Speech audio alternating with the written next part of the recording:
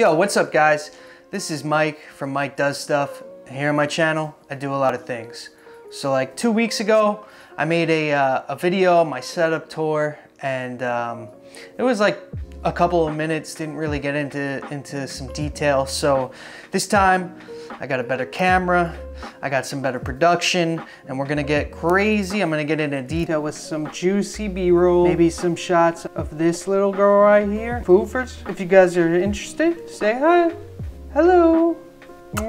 I give you all the details, all my peripherals, all my my computer specs and everything, and we'll get into it. So if you like this type of content, please like the video and subscribe to the channel. And with all that said, let's get into it.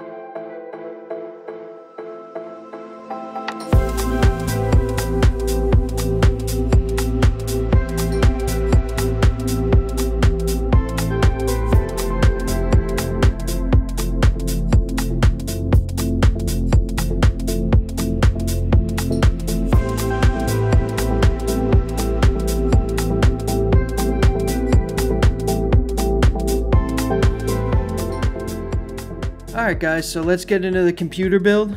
This is a custom built computer by me. I did this in summer of 2020. I bought most of my parts from Micro Center before all the video cards were out of stock. This is a Ryzen 7 3700X 8-core processor. It has 32 gigabytes of G.Skill Ripjaws 3200 megahertz clock speed. I'm using a Founders Edition 2070 Super by NVIDIA.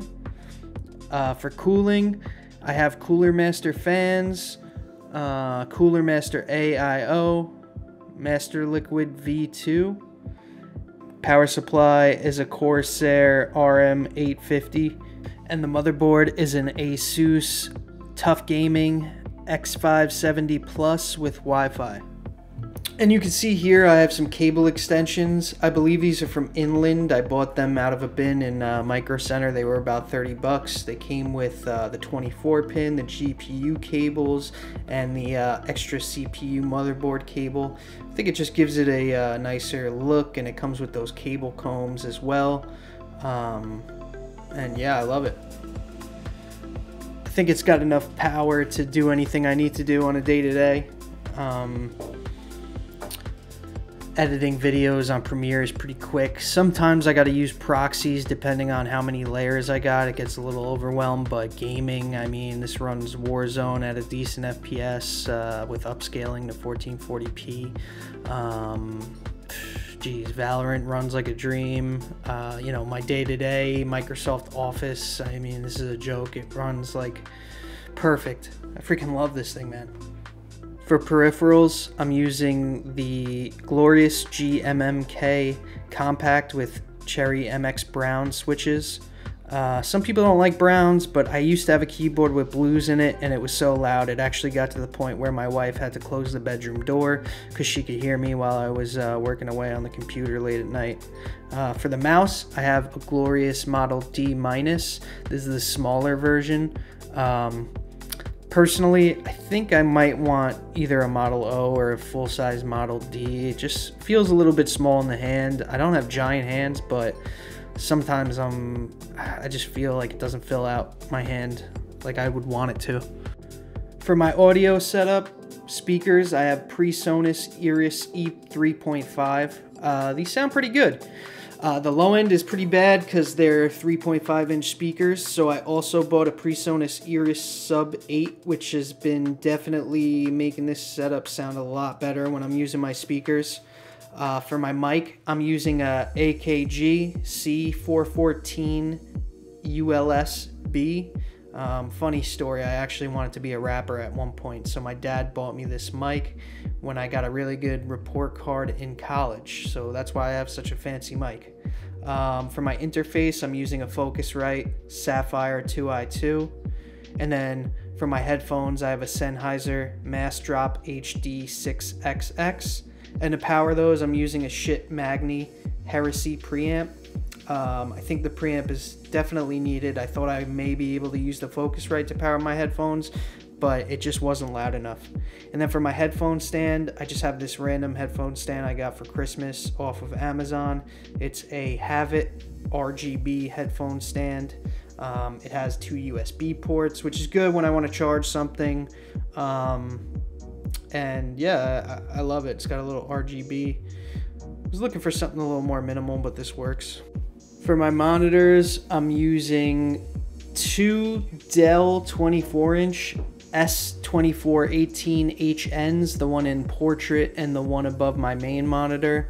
These I bought like at least 5 years ago for about 175 bucks each. They're only 60 hertz, but I honestly like how they look, and they have those small bezels, which is really clean. For my main monitor, I'm using a 32-inch Dell S3220 DGF. This is a 144 hertz 1440p monitor. The only problem is it's got a 5 millisecond response time, but I don't notice it too much when gaming. I just really wanted a bigger monitor, and this was on sale for either 300 or 280 bucks, so I thought it was a really good deal, and I'm honestly liking it. I used to have a different orientation, but I kind of like the vertical mount. My neck doesn't hurt too bad, if you're wondering. Looking up, it seems kind of comfortable. For my desk, I have an IKEA Gurton, which I think may be discontinued, but this comes in like a raw wood finish that I stained myself. I think it was a dark walnut stain I bought from Home Depot. For the legs, I just bought some cast iron hairpin legs off of Amazon. The mouse pad is a Phase Takashi Murakami collab. Just added a little flavor for it. I was using a glorious all black mouse pad, but I switched it up. I also have my computer sitting on a 2-tiered shelf, or maybe it's 3-tiered. I bought for like 30 bucks. Just something to get my computer up there, get some airflow into it, and something that was cheap. And then for the lights behind the desk, I have some Govee light strips that are all Bluetooth. So yeah, this is pretty much everything in my setup. I've been using this for about 2 years now. If you guys have any questions on, cables, anything else I didn't get into, let me know in the comments. If you want to see something on my video setup, I'll get into details on that maybe in another video. I just recently upgraded to a Sony a7 III. But yeah, I mean, this is great for working from home. I could do anything I really need to do, gaming, work, video editing, whatever it is.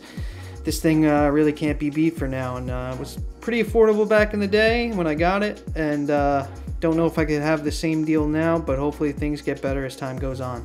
So thanks a lot, guys, for watching, and have a good day.